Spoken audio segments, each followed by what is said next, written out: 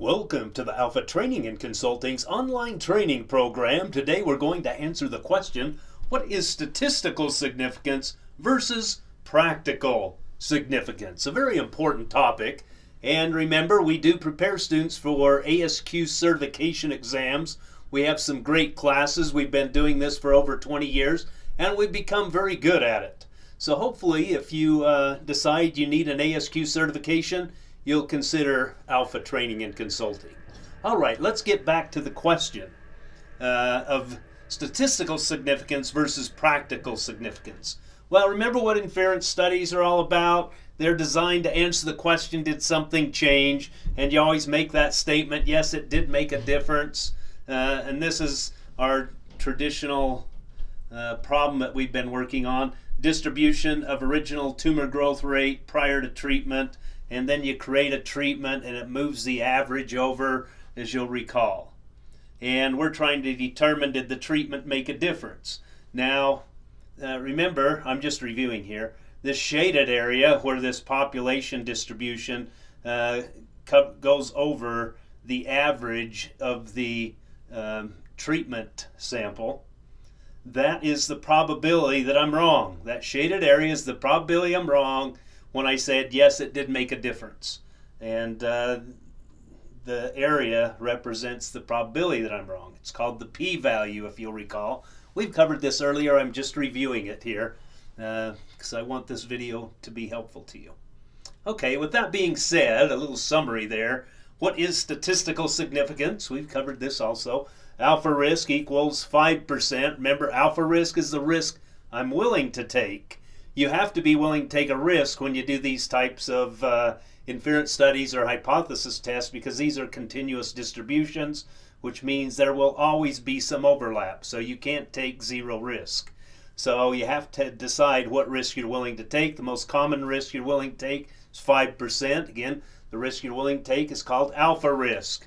The p-value is the actual risk you're taking.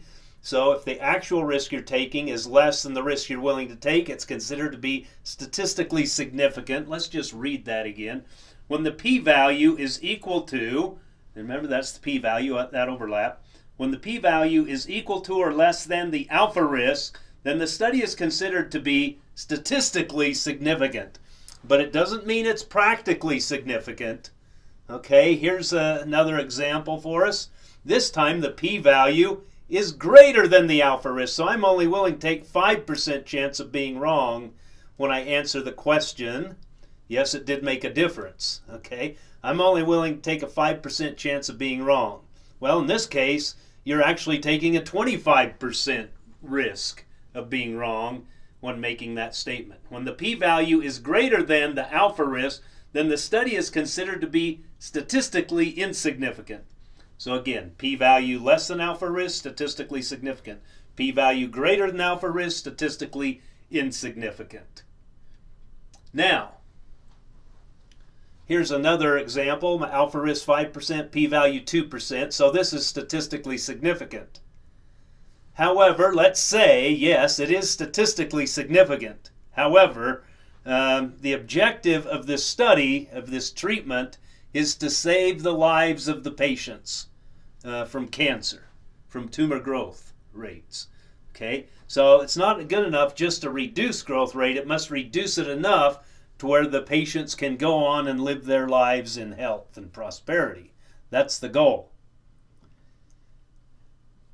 But if a problem is statistically significant but does not solve the problem, so yes, we significantly reduced growth rate of the tumor, but guess what? The patients are still dying. Yes, they suffer for another 3 months before they die, but that didn't reach the objective. So in this case, it would be statistically significant, but not practically significant. So let me read that. If a problem is statistically significant but does not solve the problem, then we would say that the study is statistically significant but not practically significant. And so a very important distinction there. And so the goal is this, to set up the test so that when it shows statistical significance, at that same moment in time that it shows statistical significance, it's also practically significant. And how do we do that? Well, per the central limit theorem, we can choose a sample size. Remember, if you work with averages instead of single events, the distribution shrinks in. So you increase the sample size to work with the averages until you get just the right width so that when it shows statistical significance, it's also practically significant. But for that to happen, you have to choose the exact right sample size. And there's formulas for those sample sizes. Maybe we'll cover that in a later lecture, but really we met the objective here of this lecture in discussing what is statistical significance versus practical significance.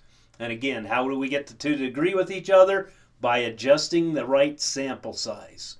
And in many industries, regulators especially, such as the FDA, when you do studies, they expect you to run the studies with the right sample size. So when you say it's statistically significant, it's also practically significant. And if you don't do that, you run the risk that they will not accept your studies. I know. I've had clients make the mistake of running the studies without doing the calculation on sample sizes, and they reject the studies, and I have to write a report trying to convince them that, yes, we understand, but we accidentally got it right, if that's a possibility. And it does happen sometimes, to be honest with you. But my point is, be careful when you do statistical studies and take into account practical significance, statistical significance. Run your studies with the correct sample size as applicable. All right, what do we have here? When the p-value is greater than the alpha risk, then the study is considered to be statistically insignificant. We already talked about that, so that's just a summary.